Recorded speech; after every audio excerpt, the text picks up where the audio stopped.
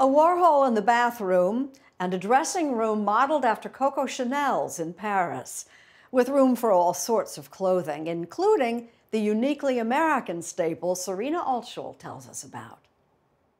So all kinds of experiments are happening here. Yeah. At the Eureka Innovation Lab in San Francisco, testing is underway. But you won't find a white coat in this laboratory. So this is where the magic happens with the laser. Oh, wow. Here, you're more likely to find a pair of jeans. Oh my God, it's on fire. I mean, Levi's, to me, is kind of the birth of cool. Protecting that cool is the mission of Levi's design director, Paul O'Neill. There's so much work in progress. He considers himself a custodian of the company's many legendary styles. But this is how it all began. Including one superior fit. I mean, we tried to not to touch the 501 so much. Like from its beginnings in 1873 up until the late 1940s, all of the changes that happened were practical.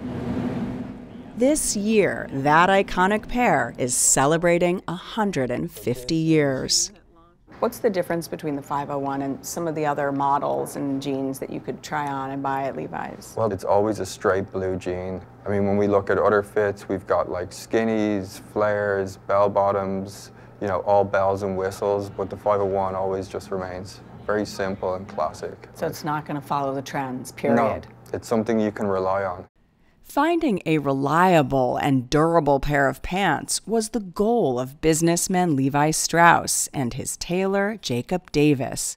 This is an 1873 or 1874 model year. Levi's historian Tracy Panic says those trusty pants weren't possible until Davis added a rivet, creating the modern-day blue jean. He came up with the idea of adding a little bit of metal in the pockets where your hands are going in and out, and to stop them from ripping, you added a little bit of that metal, and it stopped that.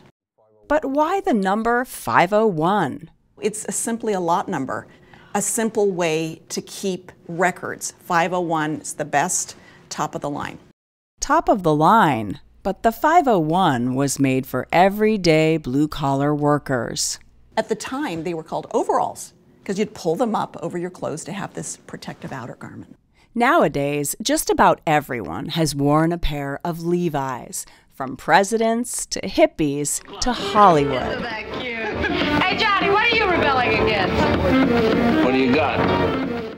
They were even part of Steve Jobs' uniform. But we've got something unusual on his. Check out all the buttons. Yeah, that's amazing. Yeah. So he did that himself. He put in suspender buttons. Like, that's hilarious. Yeah. As for the most efficient way to break in a new pair of 501s, Paul O'Neill has the secret. You can sit in the bathtub in them. If you buy a pair of jeans that are the right size for you, but maybe a bit too long in the leg to allow the shrinkage, and if you sit in the tub, the jeans will mold to your body shape. So you'll truly get a unique pair of 501s. Tricks of the trade. I love it. Yeah.